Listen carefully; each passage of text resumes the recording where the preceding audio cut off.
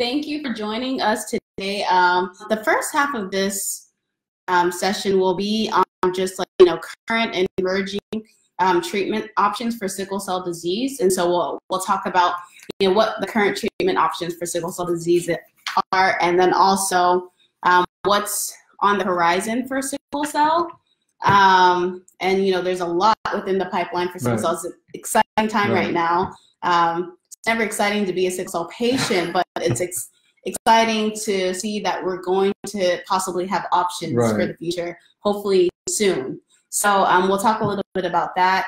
And then the second half, I'll open it up to your guys' questions that you could hopefully get answered by Dr. Carollo. Am I missing anything? Yeah, you went to a meeting. You just got back. I did. I went to the SCBAA national meeting. I got this shirt. This is from Hertz, or he goes by Nas now, and it says Sickle Cell Matters. It has his iconic artwork on it. So please, he has an Amazon account. Go visit it. Support him. Also, it was a great meeting. Really, really robust information and just a good group of people. So thumbs up to Beverly and SCBAA and everybody who put their hard work and effort into it. So these are the questions you guys sent in from last week. So what are the possible treatment options for chronic pain and sickle cell complications currently right now? So chronic pain is a really big problem. It's a huge problem. In fact, basically because it's so hard to treat. And it's so common in sickle cell disease. And part of that is the fact that people with sickle cell disease receive opioids for pain management. And anybody who's on opioids for a long period of time can sometimes end up having issues with chronic pain that are actually somewhat associated with the opioids. Chronic pain is described in medicine as somebody who has pain for 3 months solid. So if you have pain for a couple of weeks or a month or whatever, until it's 3 months of pain consecutively, then that's not really considered chronic pain by people in medicine. Chronic pain can be neurologic pain, because if you have sickle cell disease, of course, you have ischemia or low oxygen, and that can damage your nervous system. And so some sickle cell chronic pain is neuropathic pain. And I wanted to ask, what is most common chronic pain in sickle cell? Is that normally joint pain, or what is chronic pain look like in sickle cell disease? Yeah, I mean, well, there's two different things. There's chronic pain, like if you have AVM. So you have chronic pain from AVM. So that's really, that's a kind of pain that is not, generally speaking, would be called neuropathic pain, but it could be if it lasted long enough. But that's actually something, physically wrong with you that can be fixed. So if you have really bad AVM and you're limping and you have immobility, you can have surgery and have a hip replacement. You may still have some pain after that, but it might just go away. Chronic pain is generally, it can be specific to a certain area, but I think most people with chronic pain have pain not in one place, but migrating all over their body, or their whole body, or they just feel like they're having a sickle cell pain episode all the time, and it just doesn't really get better. I don't know where I read this, but there was actually kind of a young woman who had a bone marrow transplant, and she had chronic pain, and it wasn't affected by the transplant. So she had chronic pain after the bone before the transplant, and when she got the transplant, then it just continued to have chronic pain. Okay. Even people who eventually are pain-free after a transplant, it can take 3 to 6 months for your body to fully right. Well, because your nervous system has what's called plasticity, and so your nervous system can actually change in response to pain or other things. So it takes a while for your body to sort of readjust to not having pain, and that takes 3 months. I mean, that's kind of a long time. 3 months to me sounds short after, you know, living a life full of sickle cell. Lifetime, right. But it could be frustrating if you thought you were going to get a bone marrow transplant, went through all that, and pain just disappeared. You know, and with transfusions, it can take even longer. So anyway, so basically, if you have chronic pain, most people would say there's a neuropathic component to that. So neuropathic means some nerve damage, or your nervous system is has changed so that you have what's called hyperalgesia, where opioids actually cause pain. The more opioids you get, the more pain you have. Or allodynia, where a slight touch really kind of is painful. And, you know, I can recall people who, while they were in the hospital for a pain episode, they would not want to wear their gown. They didn't want to wear anything because things touching their skin was really irritating. Yeah. And that would be considered allodynia. So, neuropathic pain, or pain that's caused by damage or change to your nerves, does not respond to opioids. In fact, if you take opioids, in some cases it can make it worse. And there's tolerance and hyperalgesia. Tolerance, everybody who's on opioids gets. So if you take opioids for a few days or a week, you realize this dose that was working for me initially just doesn't cut it anymore. Right. And if you increase the dose, the pain goes away. So that's tolerance. Hyperalgesia is if you increase the dose. Right, you increase the dose, nothing happens, or it gets even worse. Yeah. And so that some people, Tom Coates down in LA, I've gone to a couple of talks by him, and I think he's right, that hyperalgesia is equivalent to neuropathic pain, because there's a neuropathic element to that. Your plasticity of your nervous system has created a change, and you're no longer having pain in response to tissue injury. You're responding to, in a hyper way, to the same amount of pain or even less pain. And maybe your pain's getting better, and the ischemia, the tissue damage is healing, but you're still having pain. Right. So in that case, you have to take something other than an opioid. And a lot of people will prescribe a combination of something like Neurontin, gabapentin, or other medications along with pain medications, kind of to treat, you know, opioid-induced pain plus this neuropathic pain. But I think the idea is, so there's gabapentin, which is Neurontin, Lycra, which is pregabalin, and then those are anti-seizure medicines. All these work on your nervous system. And then there's antidepressants like amitriptyline, nortriptyline, and Cymbalta, which is a SSRI inhibitor. So those are the kind of medications that people would prescribe for neuropathic pain. At the same time, personally, I think you'd have to do something about sickle cell disease. So I wanted to, so just to go dive deeper into that question, current treatment options are very limited for sickle cell disease. Right. And to my knowledge, they are, prevention through transfusion, acute or chronic transfusion. Right. Hydroxyurea, which is, been around been approved for sickle cell disease since 1998. Newly approved L-glutamine, which was approved in 2017, and then treating your pain through pain management, which is opioids. Right. So for Am I missing anything? No, There are 4 you're right. treatment That's what's options available right now. for sickle cell disease Right. as of right now. So we don't have too many options to treat sickle cell disease. You may after February, but right now we don't. Fingers crossed, y'all. Fingers crossed. So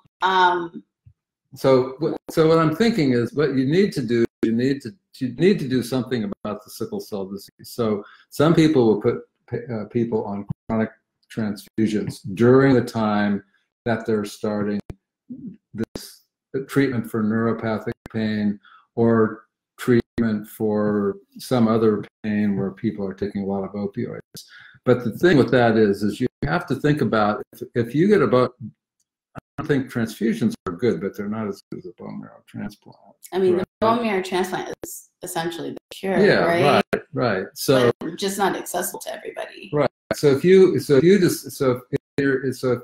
a physician or you want to treat your chronic pain and see if you can't wean yourself off of opioids because you're tired of taking them and you're just over it, and you don't want to be on any medicine, then you'd have to imagine that you'd have to be on chronic transfusions for a minimum of 3 months, minimum. Okay. Probably more like 6, or even somewhat longer. And I've had people who were on chronic transfusions for pain, and it really it didn't work. But it's one option, or try hydroxyurea. Whatever you're doing, and hydroxyurea itself, that takes, before it even starts, it takes 3 to 6 months to even start working. So if you were going to use hydroxyurea and you're having chronic pain, you'd think, well, maybe I'll have to be on hydroxyurea for a year before it really kicks in and does anything. And during that, I mean, there's a lot of psychology that goes into this, and because you experience pain in your brain. So, and a lot of things affect the way you experience pain. And if you come into this with a negative attitude, like, I won't use the expletive that a lot of people use, but this is not going to work, it probably won't work. If you come into it with the attitude is, I really think this is going to work, and maybe it doesn't work for other people, it's going to work for me, and I'm going to make it work. If that's your attitude, then probably your chances of having it work are much better, because you have a positive mindset. Your mindset is really important. So what you'd have to do would be to start one of those drugs I talked to, an anti-seizure or antidepressant, be on some other therapy, hydroxyurea transfusions, at the same time that you're on opioids, and you would have to have some kind of a schedule to decrease the opioids over the period of time that you were on whatever the therapy was, transfusions, hydroxyurea, whatever. And then it's a team effort between you, a psychologist, social worker, your physician, to figure out, what do you really want out of this therapy? Do you want to be completely off of opioids, nothing? Do you want your pain to go away? That's assuming people are, like, I'm not on opioids, so that wouldn't be necessarily treatment unless it's just acutely, right? Yeah. So, but we're talking about people are taking opioids every single day, which is about 5 or 10% of people with sickle cell. Okay. And there's nothing particularly wrong with opioids, but if you have to keep increasing the dose and you're still having pain, that's an issue. That's hard, So that's what you're treating. Anyway, so it's a long process. I think it takes planning ahead of time. You have to have anticipation. You have to really commit yourself to months or a year or some long period of treatment to get rid of that pain. And you have to sort of, you have to decide, when are you going to decide that this isn't working, Although it really, if you're behind it, it should work to some degree, even if you have less pain and you're still taking the opioids or something like that. Okay, that's about all I can say. It's a really hard process. It is. It's probably the most difficult problem in sickle cell. Is chronic pain, the treatment of chronic pain, and getting people, because, and the other thing is, you really, if you feel like you've had pain, you don't wait for 3 months and say, oh, well, it's been 3 months now, I have chronic pain. You anticipate, I've had pain for 3 weeks, a month, whatever, and I'm worried, I want to do something about this. Because at some point, if you've had chronic pain for a year or 2 years, I don't know how long, a long time, the chances of you reversing that become less likely the longer you are years into, chronic opioids. It's difficult. One thing I also learned when I was out in Baltimore last week was there are patients who, and this is probably a minority, but there are patients who don't know. It's not that they don't know how to differentiate between sickle cell pain and other pain, but it's like they take the medicine for like a headache, for a crisis, for every pain that they have. They're taking the narcotics or the opioids, and therefore building a tolerance. And so I think it's important to be able to differentiate. Hey, if you have a headache, take ibuprofen or Tylenol. If you have, sickle cell pain, if it's your time of the month, don't take opioids because you have cramps. Right. But that is part of the psychological part of the pain thing. So that's called, it could be someone who, I can't pronounce this correctly, but catastrophizes. Catastrophizing. Yeah. So you everything is like a catastrophe, and you don't differentiate. A headache, hip pain from AVN, and bone pain from your sickle cell is all the same. They're all the same. I can't stand to be in pain. I'm going to take Dilaudid for a headache, which probably, wouldn't really work that well. But that is one of the psychological problems that you have to work with. The other thing is, people who have pain have depression. There's a direct link to there's a direct biochemical link between depression and pain and depression. People who have pain, you may not recognize it as depression, or you may not accept it as depression, but if you've had pain if I had pain for 3 months, I can't even stand pain for 3 minutes, 3 months, So you would be depressed because you think, I'm always going to be in pain. What's the deal here? I can't live like this. So you need to have some kind of therapy, some kind of antidepressant if you have chronic pain.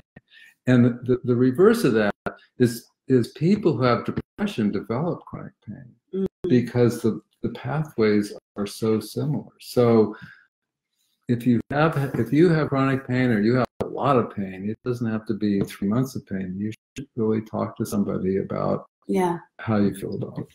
Yeah, some of the comments say, I guess alternative ways to treat pain, heating pad, and take your mind somewhere other than on your pain. Oh, those are good ideas. Yeah, and definitely therapy. Yeah. So I think for acute pain or pain that's not chronic pain, alternate therapies work way better than most. Well, for sure. So acute pain is like what, like a pain crisis? Yeah, like having a pain crisis, or you've had a pain crisis and you're out of the hospital, but I don't think anyone leaves the hospital and they're pain-free at the end when they get discharged. Yeah. But distraction, like the big thing now is virtual reality, where you put on this little thing. I haven't tried that, but I'd like to. And well, it used to be, this is what really was pretty common when I was working at Children's, would be that a patient would come in and they would be listening to music, playing a video game, or watching television, and somebody, could be a resident, doctor, or somebody, would say, well, that patient can't be in pain. They're sitting there playing a video game. They're in here, they're malingering. They're playing, they're watching TV, they're watching Oprah, and they're totally they don't look like they're in pain to me. They should be out of here. but that's part of the distraction. Yeah, so right. distraction while you're doing it may decrease the pain a little bit. And seriously, people with sickle cell disease do not demonstrate all the things that I would demonstrate if I was having your pain. I wouldn't be sitting there kind of composed and, well, I have to confess, I have kidney stones.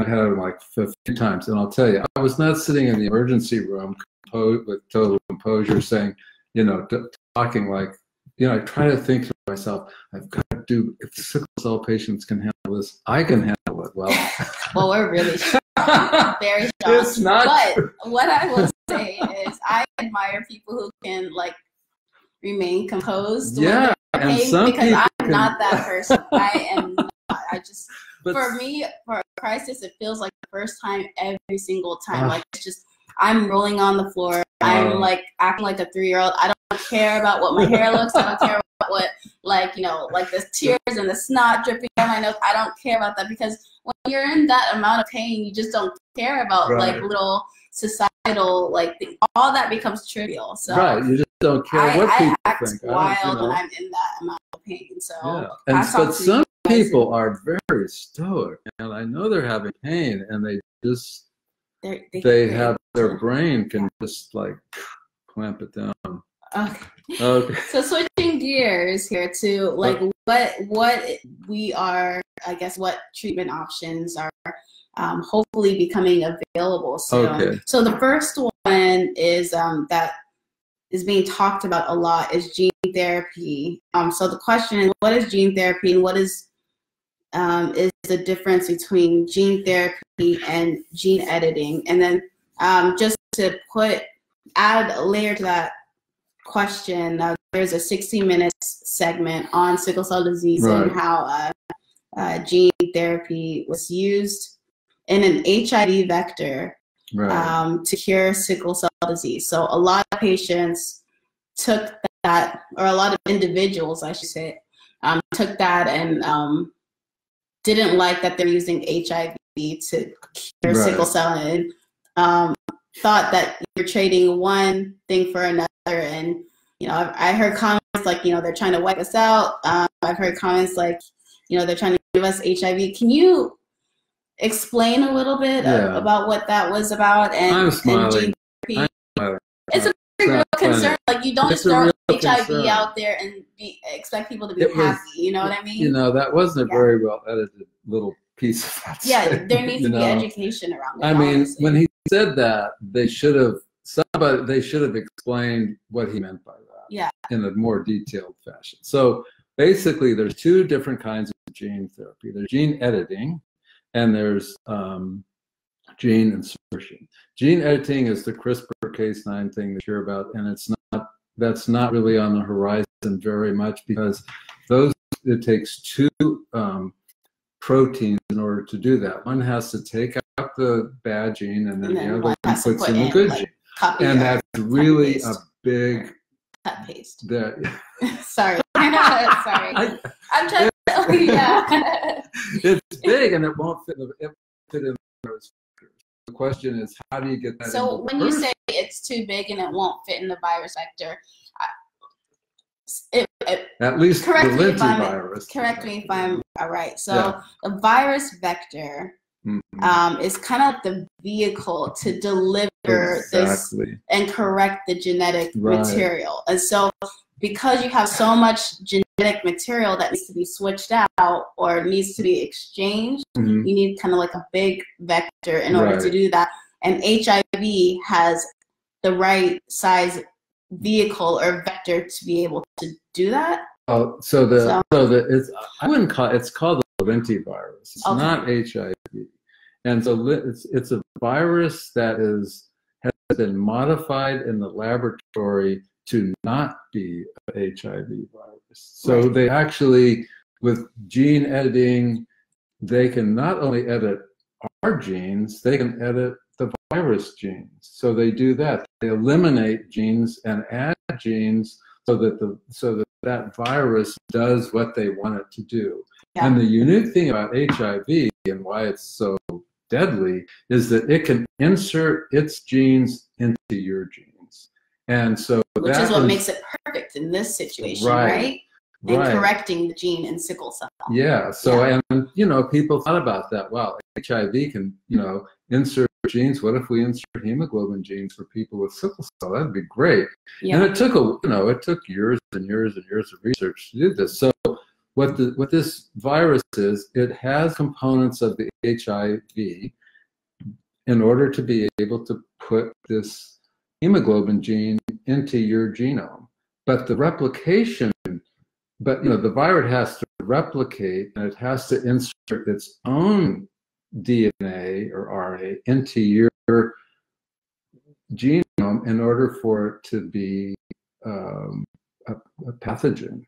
And so that part has been eliminated from the virus. So there is nothing harmful. No. You wouldn't get any harmful aspect of, you know, HIV. You're not going to get not HIV. Not even remotely close. And the other thing is the machinery in the virus that allows it to replicate is taken out. So once it inserts the hemoglobin, it just sort of disintegrates. So it doesn't remain in your body. No. Well, you can find all the little pieces and parts probably with antibodies and other, looking around, you could find it, but it would not be the virus. It would be just the remnant, the remnants.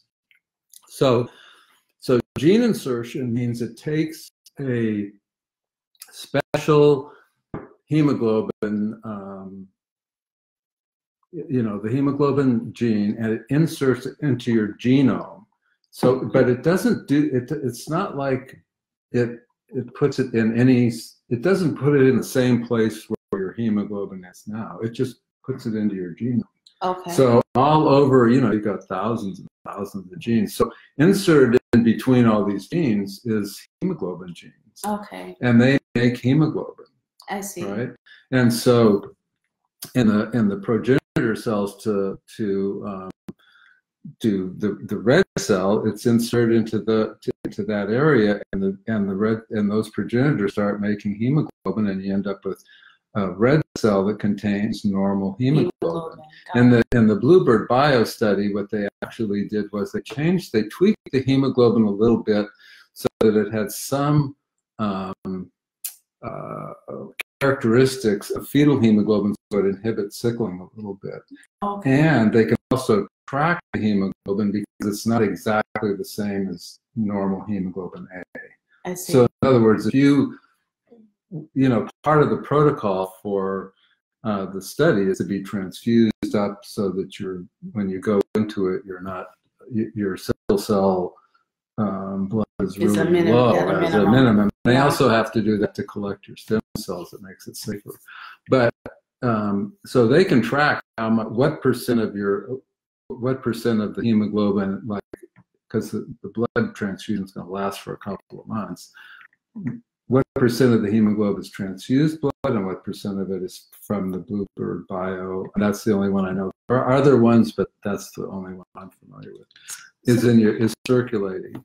And so the problem with that is it's not really a problem because they've done a lot to fix it. But one of the issues is, well, what if it inserts it into a bad place? Like in front of an oncogene or a cancer-causing gene. Well, they've modified the way this viral vector inserts it to decrease or almost eliminate that. So it's possible, but it's not very probable.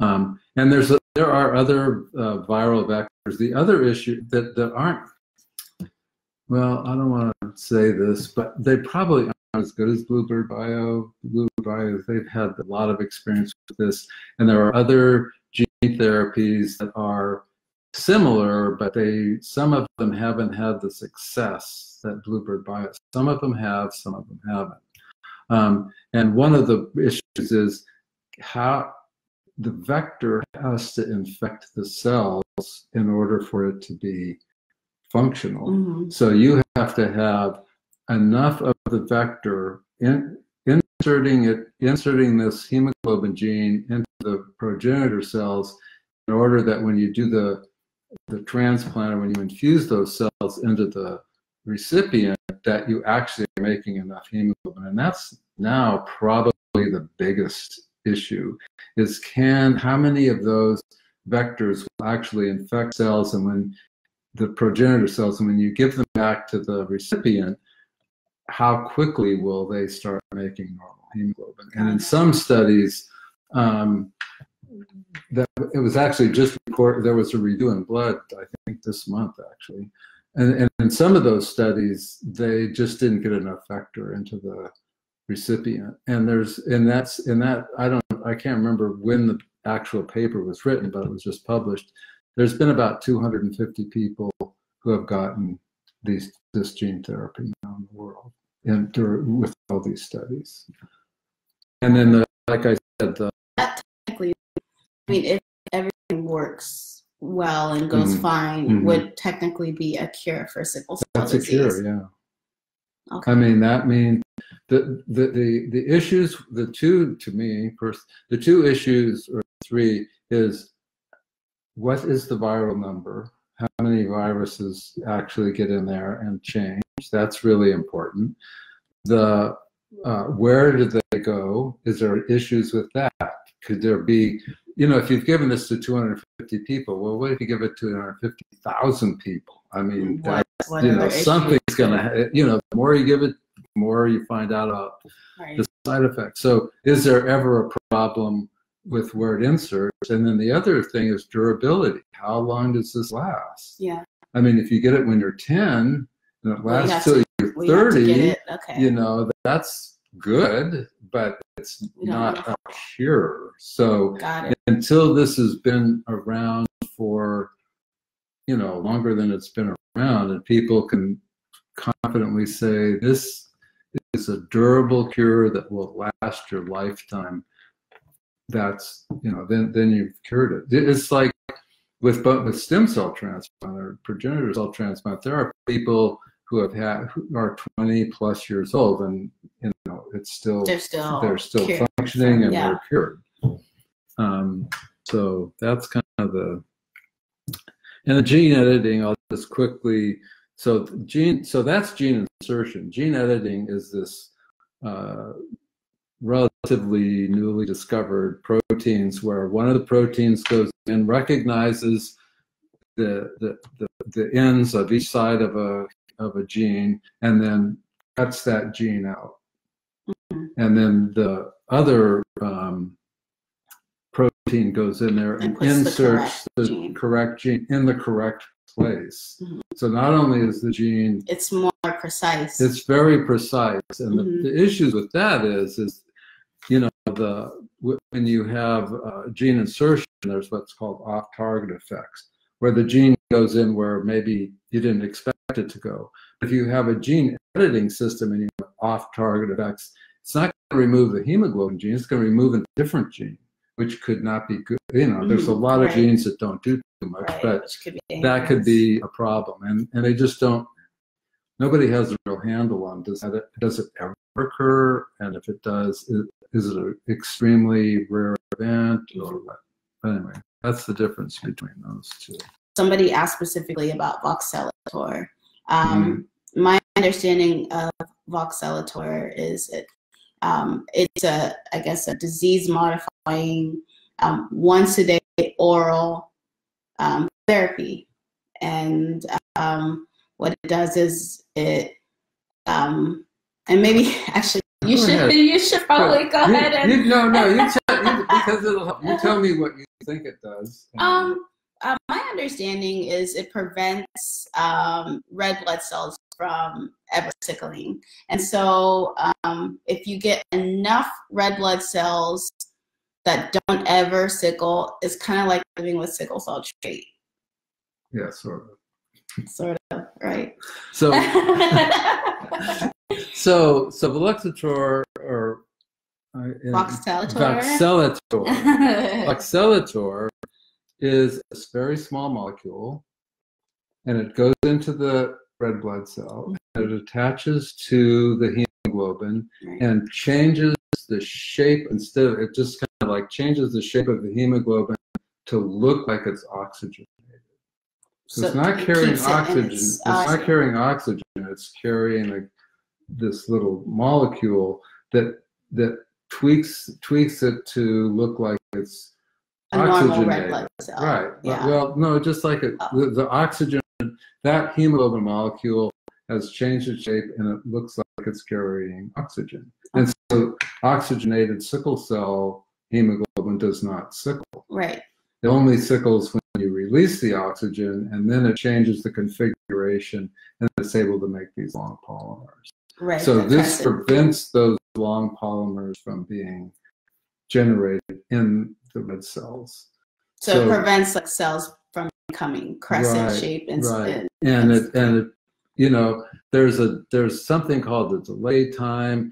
There's different ways that chain could be made, and so it really just disrupts all that from happening. And the consequence is that you don't have as much hemolysis. The red cells don't sickle and non-sickle. The red cell membrane doesn't get damaged. They live longer. They live longer. And so in the study, what they were looking at was, will this decrease hemolysis and increase your hemoglobin? That was sort of the main thrust of the study. And if you were taking 1,500 milligrams a day, that was enough to increase your hemoglobin statistically about 1 gram. So that was what they were studying in the study. And the question is, well, there's a lot of stuff that the implications of that are beyond just it raised your hemoglobin 1 gram. That you don't have much hemolysis, so you don't have as much plasma-free hemoglobin. It doesn't inactivate the NO, and so the arginase doesn't come out of the red cell. So in other words, the red cell doesn't empty its like the toxins into your bloodstream that causes further damage. Right. So hemoglobin, what they call plasma-free hemoglobin, is not good for you, and it's one of the reasons why I have a lot of problems with sickle cell, inflammation, and all this stuff. And so it stops that. And so the implications are that it does more than just increase your hemoglobin 1 gram.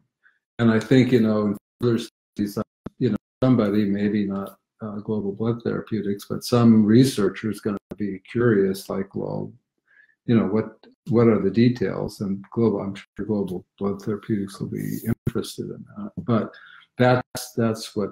And so, can you talk about like just the outward benefit? What does this mean to a sickle cell patient? Like outwardly, like does this mean less crisis, less? What does it mean? It should be. They didn't study that, but it should be that you have less pain, you have less inflammation. Your NO is higher probably, although this again wasn't in the study, and so that leads to vasodilatation rather than constriction. It would make a big difference. Outwardly, you might have. I don't know if you'd notice, if you were really anemic, you'd notice if your hemoglobin was 7 and it went up to 8, you would notice that. If your hemoglobin was 9 that went to 10, you might notice that you had a little more energy and felt better. I'm having trouble maintaining good high hemoglobin. In the past, I've always been in the high 8s and 9s. Now I'm currently in low 7s, high 6s. I've been on hydroxyurea since 1999 and just started L-glutamine. What else can I do? So she's taking hydroxyurea, she's taking L-glutamine, and her hemoglobin is still low. So the only reason why your hemoglobin would still be low this comment would be that your body is making enough erythropoietin to increase your hemoglobin. So what's erythropoietin? That's the drug or the hormone that is made in your kidneys. That your kidney is kind of weird. Why would your kidney have anything to do with blood? Yeah, but it does. It does. Yes. That's keep your kidneys healthy. Yeah. So if the kidneys are able to sense low oxygen and they start making more erythropoietin, and that increases your hemoglobin. So if you have kidney disease, irregardless of whether you were taking L-glutamine, hydroxyurea, or whatever, you still wouldn't have enough erythropoietin to increase your hemoglobin. So that's kind of the obvious thing for this young lady. It would be that the reason why her hemoglobin isn't going up is she has some degree of kidney disease, or for some reason she's not making enough erythropoietin and her hemoglobin just isn't going up. It could also, you also have, if it's, she's been on it since 99. Yeah. So something has changed, and it could be, you'd have to look at the dose. Is the dose too low of hydroxyurea? Although hydroxyurea is eliminated by your kidney, so if you are adults, generally, even with hydroxyurea, their kidney function decreases a little bit over time, and so it's usually the reverse. It's not that that dose has to be reduced as your kidney function goes down, so don't have toxicity, which also could be a problem if you're taking too much hydroxyurea. You get low reticulocyte counts and low hemoglobin, so it could be that if she's been taking this all this time and they haven't changed her dose, haven't decreased it, she's actually having toxicity from the hydroxyurea itself. Okay. And L-glutamine, nobody really, well, it's not well understood how that works. It's an antioxidant, so it does decrease pain. But the details of the biochemistry, people don't know. So, and those two drugs are completely different, so they're really safe to take together. You don't have to worry that they're interacting, I don't think, anyway. Okay. But so I would look at that. It sounds like she should check her kidney function. She should test her kidney function. They should look at her counts, make sure that she doesn't look like she's having hydroxyurea toxicity, because her kidney function is a little bit lower, and it's as though she's taking more hydroxy than she was when she was in 1999. I hope that's helpful. Definitely talk with your doctor. And just remember, this is not advice. I'm like your grandpa. I'm telling you. I'm just chatting with you, and I'm not trying to tell you what to do. You need to go to your doctor and talk. Your doctor knows you better than. Right. I don't know anything about you. Yeah. You can see me, but I can't see you. So I get this call. Exactly. Okay. The next question I have here is, what's the relationship between hydroxyurea and malignancy? Okay. So hydroxyurea is a chemotherapy agent that has been used for longer than it's been used in sickle cell. I think it started at the turn of the century. It's really old. And so it's a carcinogen. So if you have a drug that affects your DNA and increases your fetal hemoglobin, people worried, well, you're doing something to the progenitor cells or the erythroid. What are progenitor cells? The cells that make all the rest of your cells. That's how come you can get a progenitor cell transplant that reconstitutes your platelets, your white count, your red cells. So it's a cell responsible for creating all the rest of your cells. All the rest of your cells. Got it. Right. Okay. So, and then there's like a lineage. So it starts off as a progenitor cell, and then some of the cells turn into white cells, platelets, red cells, and then there's all different kinds of white cells, and they are all start from this progenitor cell. So now I forgot what the question was. The difference between hydroxyurea and malignancy. Oh, so if some drug affects your this lineage or the maturation of your red cells and your other cellular elements in your blood, what makes you think it's not going to cause cancer? And in rabbits, where they gave a lot of hydroxyurea, like probably 10 times to at least 10 times or more of hydroxyurea, it was a teratogen. It did cause problems with the babies. But hydroxyurea has been, at the end of the 1990s, it was approved, but it had been used in studies since about 1989 or 88 or something like that. So there are people who have been taking hydroxyurea since 1988. 1989. And those people were in the original studies, and they're still following those people.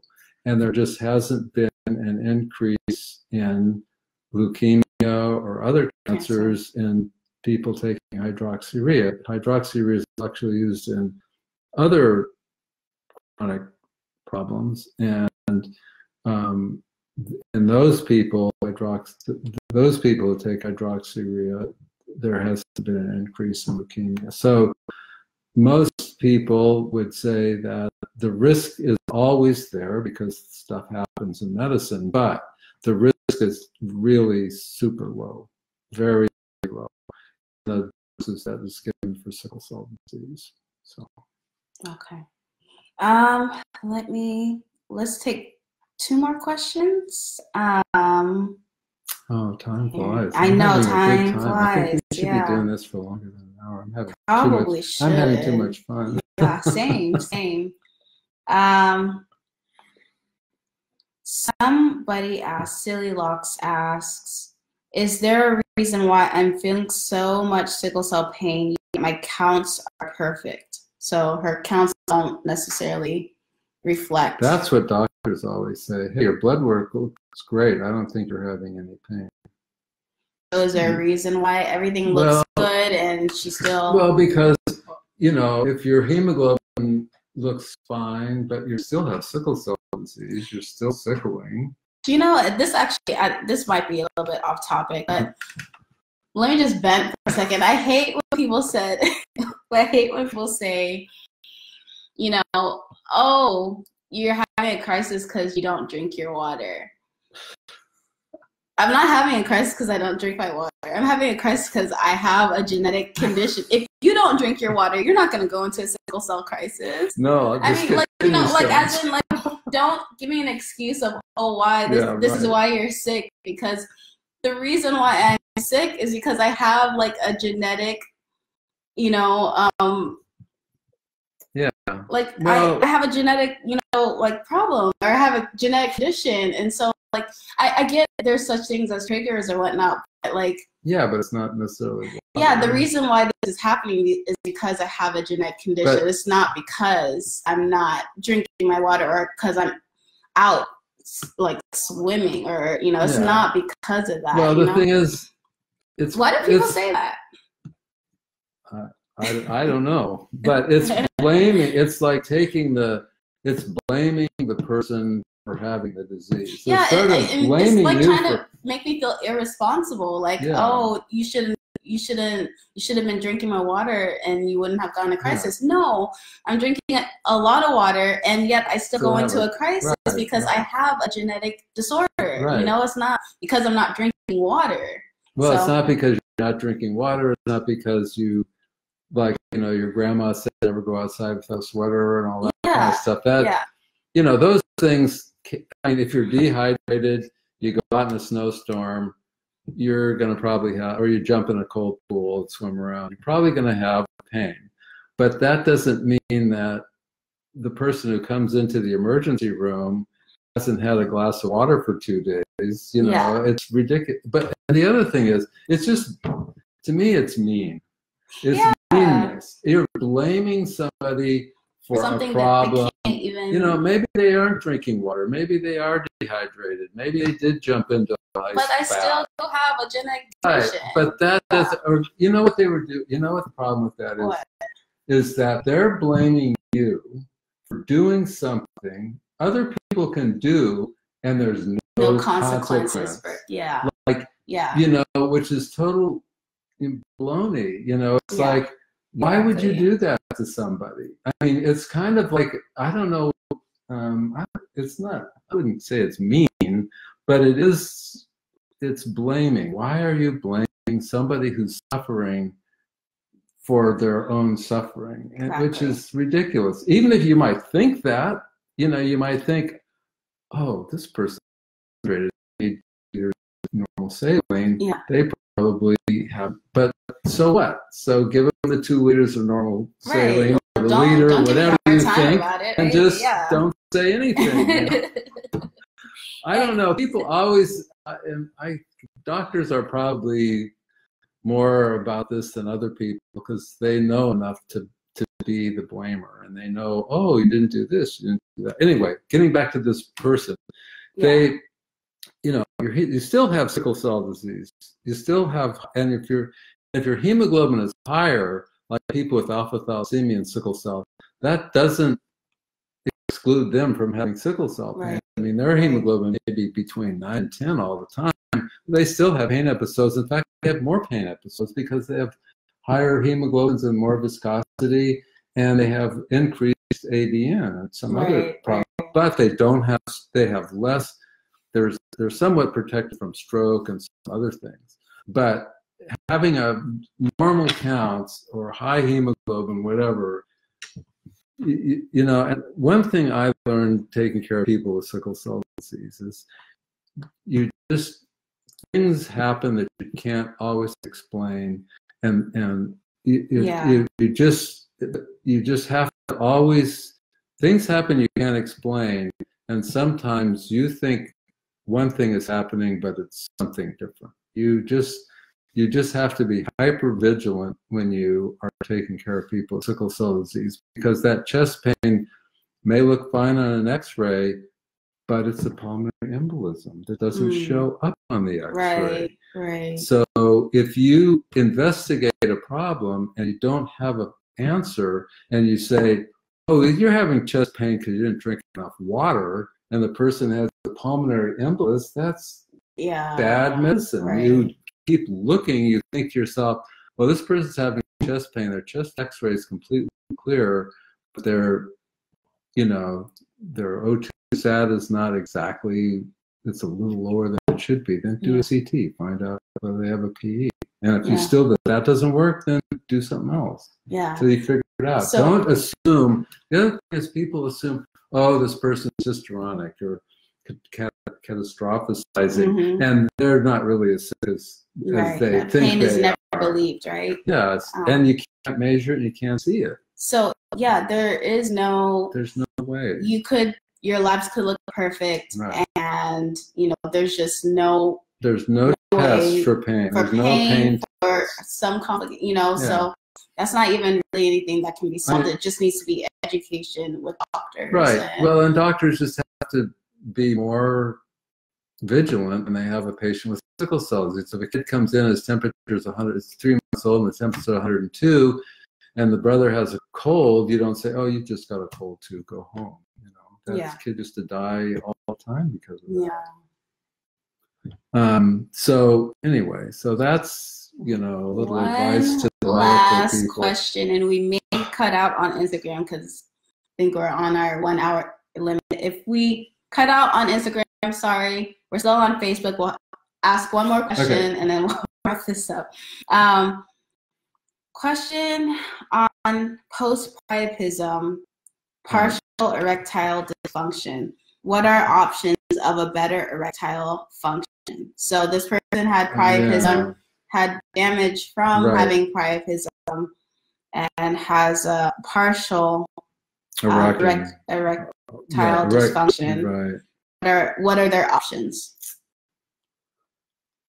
That's a urology question. I'm not sure there are options, but it depends on how bad it is and how they feel about it. But there are options but they're surgical for sequelae of having priapism. The reason why, my understanding anyway, the reason why you have this problem is because if you've had recurring priapism, you have scar tissue. And the way you have an erection is you have this spongy tissue that fills up with blood, and that gives you an erection, and then it goes away and you don't have an erection. But if you have scarring in there, that scar tissue makes it so that you never look like you're not having an erection, some degree of erection. And I'm not sure, I would really recommend going to see a good urologist, not somebody that you talk to your friends, although it's hard to talk to your other sickle cell buddies about a problem like this, and you'll find out that somebody who has never told you also has had priapism, and they may have had to go to a urologist. And they might say, I went to 3 urologists and they all sucked except for Dr. So-and-so, and that's the person you go to. They have to have some understanding of sickle cell disease and the complications of sickle cell disease, but basically, this does happen to other people for different reasons. But sickle cell disease is always unique. You always have to go to somebody who knows something about sickle cell, or your hematologist or your primary care person who knows a lot about sickle cell will educate that urologist about what's going on. But it's a surgical issue, unfortunately. Okay.